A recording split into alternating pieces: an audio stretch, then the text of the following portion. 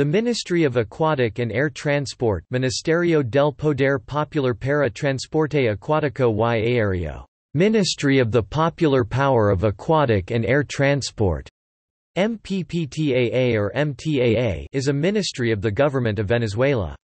Its head office is on the 12th floor of the Torre Paquivan in Chacao Municipality, Caracas. The ministry includes the Dirección General para la Prevención y Investigación de Accidentes Aeronáuticos (DGPIAA), which investigates air accidents and incidents, and the Dirección General para la Prevención y Investigación de Accidentes Acuáticos, which investigates marine accidents and incidents. The ministry also includes Conviasa and Simón Bolívar International Airport.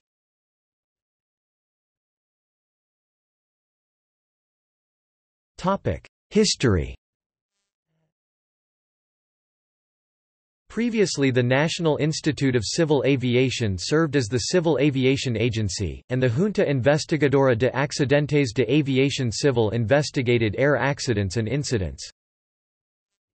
In November 2011, Hugo Chávez, President of Venezuela, announced that the Ministry of Transport and Communications would be divided into two ministries, the MPPTAA and the Ministry of Ground Transport.